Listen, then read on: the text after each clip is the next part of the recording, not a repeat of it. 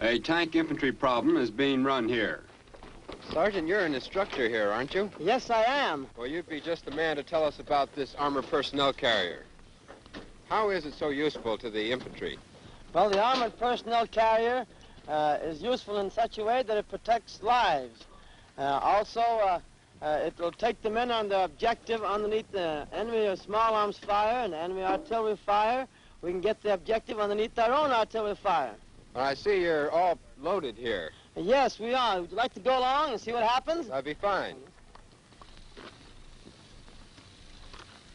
Get the proper gear here. Oh, you got to have the right gear here.